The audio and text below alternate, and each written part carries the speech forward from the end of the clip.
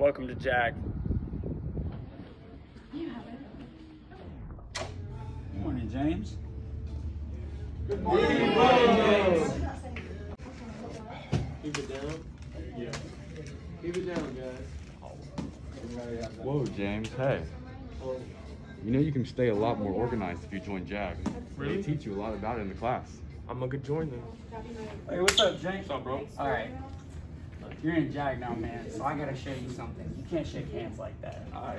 We got this thing called the GNAP. So first you got your G for your greeting, the N for your name, the A for your association, and then the P for your purpose. You kind of just put it all together. It looks a little something like this. Hi, my name is Kyson Barger. I go to Edgewood High School, and I'm practicing my GNAP today. It's wonderful to meet you. Look at this. What's up, Dorian? Oh, hey, what's up, brother? How are you, man? Doing pretty good. So I know we done GNAP and organization skills with JAG, but like, what else do we do? Yeah, hold on one second, guys. I'm glad you asked, man. Really, JAG is about life after high school, right? So we work on financial skills, we work on employability skills, communication skills, working with a team, and at the end of the day, we just try to work on building relationships with each other. Nice. Now this is a story all about how my life got flipped, turned upside down, and I'd like to take a minute, just sit right there. I'll tell you how I became the prince of a town called Bel Air.